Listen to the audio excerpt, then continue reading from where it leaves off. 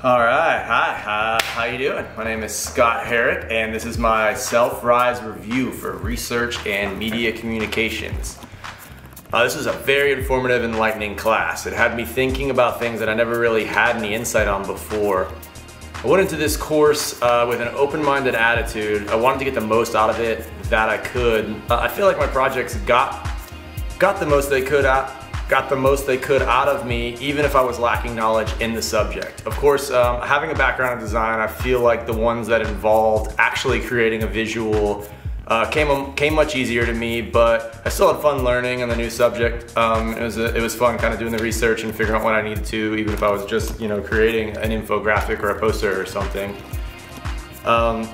As I started working on my projects, I realized I wanted to know more about the different types of research. I had no idea that information on the web beyond Google search existed, so I feel like I had a little experience in searching, as I always seem to be able to find things that others looking for the same topic were unable to. So I don't know what methods I used, whether it was the way I used the words or in quotes or minuses or pluses, but I always seem to come up with info more so than when people were looking for the same thing. But I still had no idea to what extent it's possible.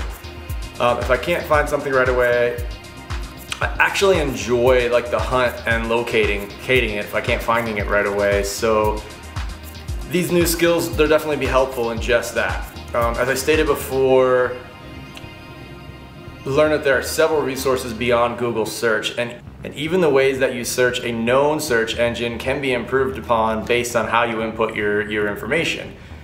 I learned that there are different types of research, qualitative versus quantitative, for example. It's very helpful when looking for information and knowing not only the different types, but also what those types mean and why the difference is important.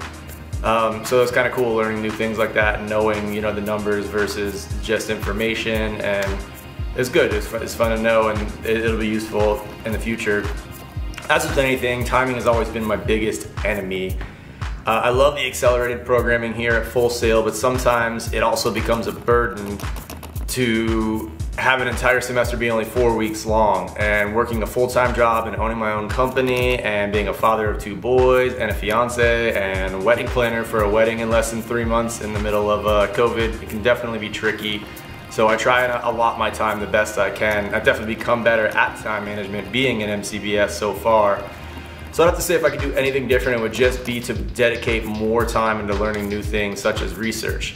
But I'll definitely take the techniques I've learned this month and apply them to future endeavors, and plan on going back and rereading some of the articles and videos and the methods from this course. So it's great I'll definitely be redoing the LinkedIn course on SEO, because I feel like I did it, but I want to go back and really retain it when I'm not under a time crunch. I think having these newfound skills in research will be a great help in my current job here at Full Sail over in Platinum, but also we do marketing. I'm constantly having to find new methods and answers to existing problems. So even down to just finding a new t-shirt or the best price, or the closest place with inventory of those, I feel like having a newfound skill in research can kind of help with those type of things, and suppliers. So I look forward to applying these skills, and thank you, Shannon, for everything you've taught us this month, and it was a very fun course, and I look forward to the next thing in MCBS, and thank you.